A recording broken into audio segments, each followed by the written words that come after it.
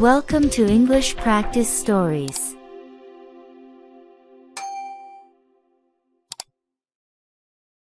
My mother has always hated psychic mediums. The school thought I was autistic. They called that a gift too. My mother taught me how to control myself. Now, she wasn't teaching me how to become some crime-fighting psychic detective or superhero or anything cool like that. She taught me how to live without clawing my hair out every day. I learned how to silence the voices, to read minds only when I wanted to, and to mingle the rest with background noise. She taught me how to interpret my dreams and separate the nonsense possibilities from the dreadful certainties.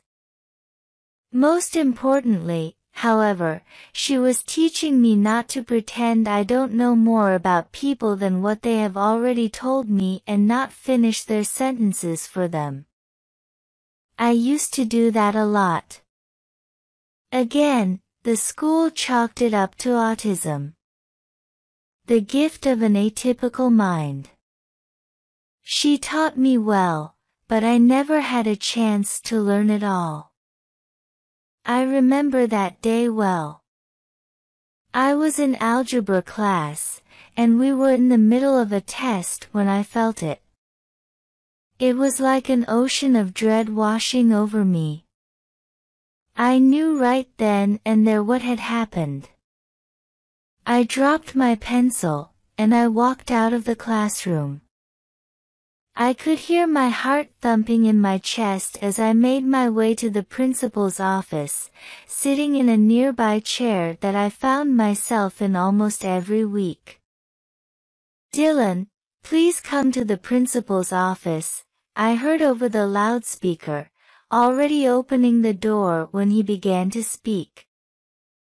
I caught Principal Gallard with his hand still on the microphone, the shock evident on his face. He said quite a few very cruel things in his head about the weird kid before being overcome with a wave of guilt for the thought. I didn't mind.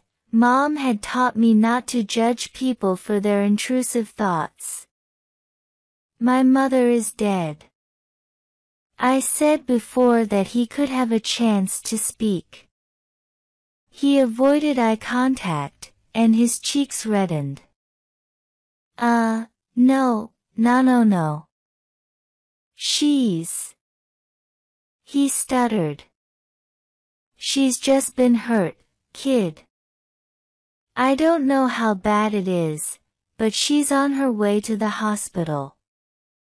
The police are on their way to bring you there. I'm sure she will be okay." She wasn't. She was dead before she reached the hospital, and I never got to say goodbye. There's an old joke about charlatan psychics failing to foresee disasters as proof that they are frauds. The truth is more complicated than that. We have constant premonitions of our own demise. Our dreams show us every possible tragedy, but not every likely tragedy. Sometimes we see something useful, like knowing when to take extra care before crossing a street because a drunk driver is coming, or when your friend won't get the joke and you'll make an ass of yourself if you say it. Most of the time, however, they are wild, impractical situations that would never happen. The random thugs rob the restaurant your mother works at and shoot her 9 times for $150 in the register. Dreams come almost weekly. You tend to filter them out as nonsense, and you ironically never see them coming. I never met another person like us after she died. I was sent to live with my father's parents. I could always sense the brightness of my mother's soul, shining with the strength of her gift. If normal souls glowed like candles in the dark, she was a light bulb, shining brighter than 100 normal people combined. I never met my father, but she said he was just like her. Wherever he got the gift, it was not from my grandparents. Grandma was just a normal candle, and Grandpa, well, bless his soul, but he was more like a match. One of those soft ones from the little cardboard books they used to light pipes. They did well enough to raise me, but they had nothing to teach me. I doubt they even understood what it was, and I was not about to tell them. Mom said not to trust anyone who wasn't like me, not even family. The years moved on, I grew up, and I was always alone. I had friends, of course, and I even dated here or there. Even when I was surrounded by people who cared about me, there was always the lingering fact that nobody was quite like me. Nobody to relate to. Nobody to talk to. And, although it pains my ego to admit it, nobody has taught me more about the gift. I don't know what else my mother was saving for later in life, but something tells me the education was not meant to end at 12 years old. I guess that's why I've always had a thing for psychic readings. I tell myself it's because I find them funny. Seeing people pretend to have what I have and make a poor show of it makes me feel special, especially when I use the gift to trip them up. The truth is that, beneath it all, I think I am just looking for another. Mom said Real Psychics don't sell the gift for $20 a pop, but I have been a broke college student, and I know how tempting it can be.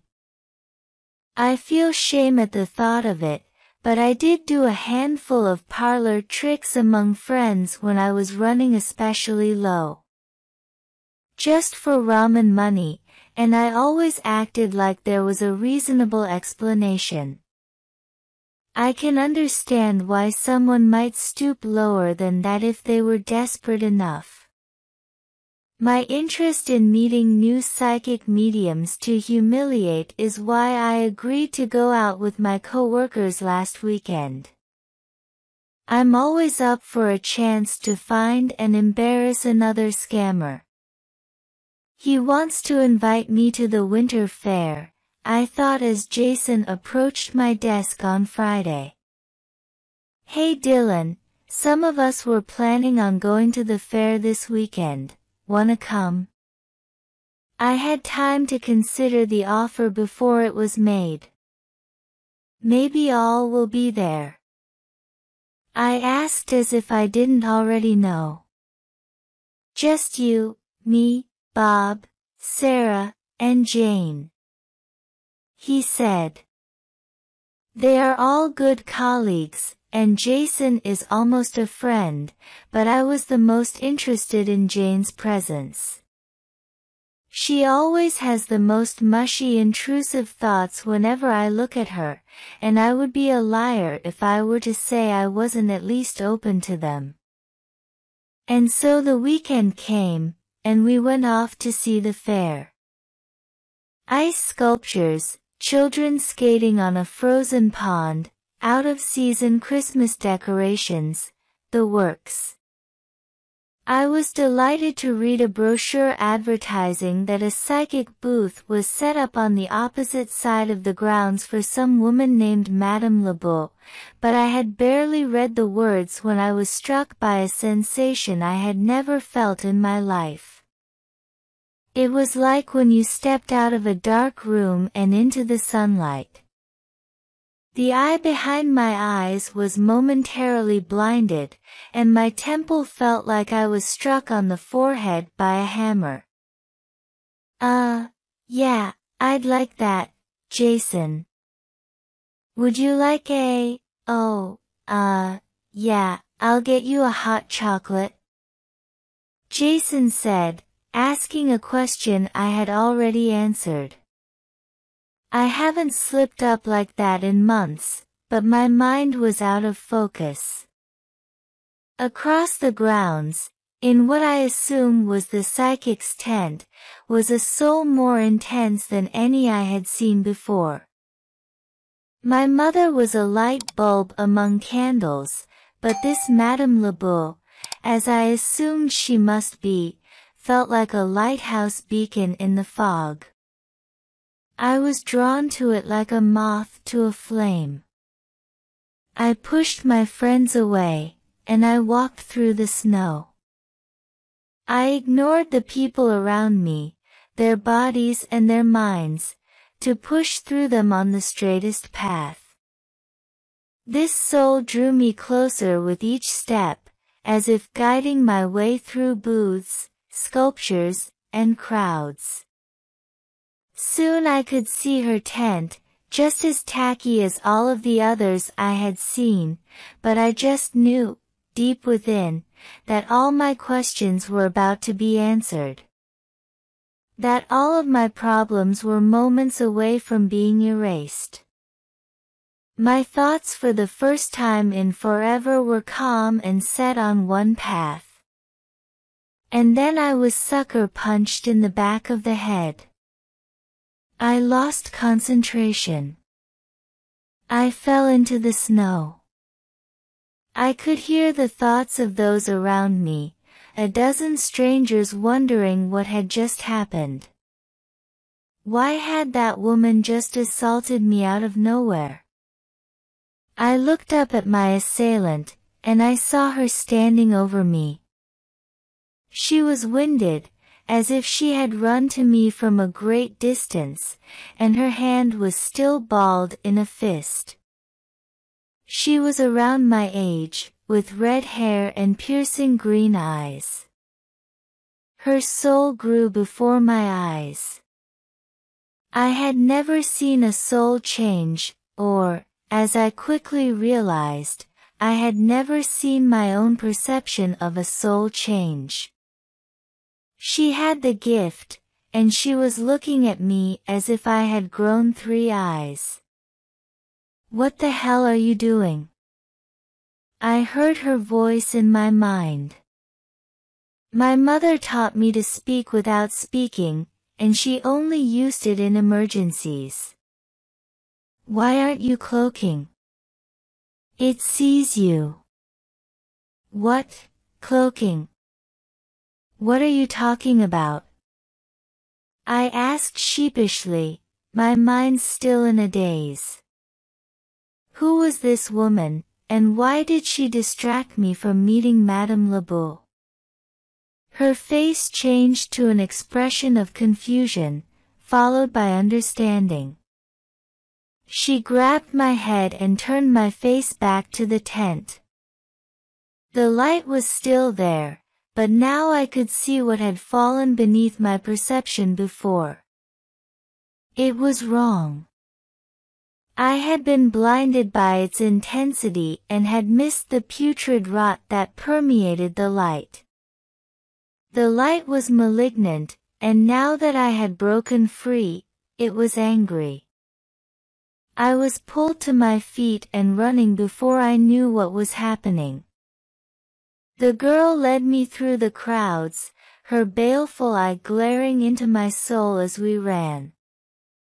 For the first time in my life, I realized that there might be a damn good reason why I have never met anyone else like me. If you like our story, subscribe English Practice Stories channel and click the bell icon.